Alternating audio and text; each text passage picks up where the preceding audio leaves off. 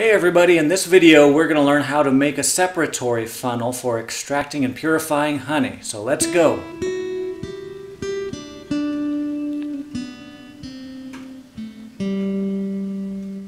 Most everyone has seen these 5-gallon jugs.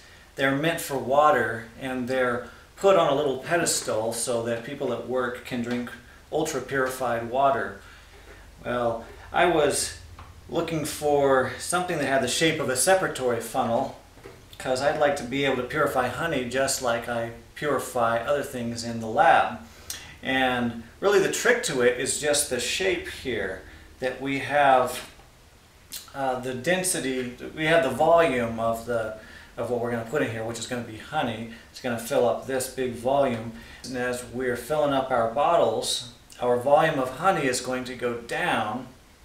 And as it hits this shape, the different particles that are on top, it might be sawdust or pieces of grass, things like that, they float to the very top of the honey. It's very convenient because then when you get to this part, when the top of your volume gets down into this area, you can just stop filling up your bottles. You just have this tiny little layer where it's a little bit impure. So this shape is really what we're all about. And then it's just a matter of being able to put it on a pedestal and also get honey into the top there. So as you can see here, this is what I've already done. I put various holes in it so I could drain various containers into it any particular time. I have this big hole in there so that I can go in there and clean anything out that I need to after I'm done extracting the honey. So the biggest part is just cutting a hole out there,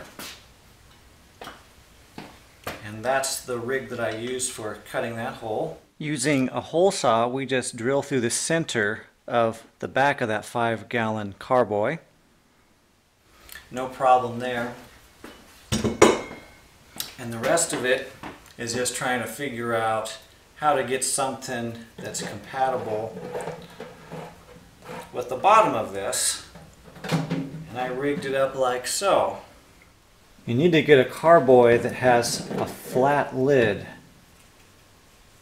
And what will happen is then we can just drill a hole right through that lid with the proper diameter of these parts we get. You can get from Lowe's or Ace or anywhere like that. Go down to your local hardware store. This was the hardest piece to find. This consists of the lid, a ring to lock the top side of this apparatus, a gasket so we can get a little bit of springiness so that as the honey gets a little bit heavier, it'll seal a little bit better. Here's a ring to seal the bottom side. This is just a shaft so that we can connect this valve. The valve is the main component, what we're after, being able to control the flow. So now I can just turn this valve open, the honey will flow through here. Turn it closed, it stops, and then we have enough of a seal here to keep the honey from spilling out all over everything. And then here's our nozzle so we can get a bottle under there. And then we need a base.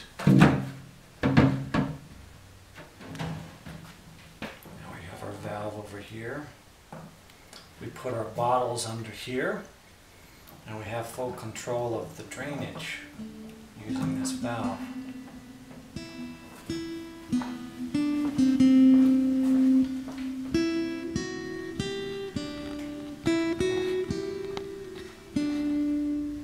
You may have noticed that this wood is just hardwood flooring. It has the notch already built into it so that you can lock all the hardwood together. Well, it's just scrap wood that I could use, and you can use anything that you can find around the house. And you just have to cut these angles into it. Since that's a hexagon, then the full angle is going to be 60 degrees.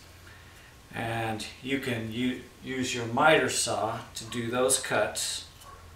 Make 6 pieces, and then I've screwed them together with 2 screws here all the way around it. And that's the form I did for this ring up here and this ring down here.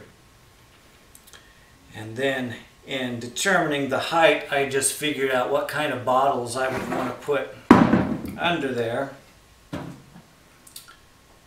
because you're locked down by the distance here. And so I just cut out my pieces of wood here and then screwed them together up here. I had to have a little bit of a gap here because of this angle right here. This is tapering down, so I left a little bit of a room so that could happen inside this. But anyway, it's a pretty basic setup, and it allows you to separate your honey more so than under normal conditions. And you can just see the impurities up in here and make sure they don't get down into the honey that you bottle for other people. Well, that does it for our video today. I hope you found that helpful in how to make one of these separatory funnels so that you too can purify your honey to a higher degree than you ever thought possible. And so it's always free to subscribe, and I will see you next video. Have a great week.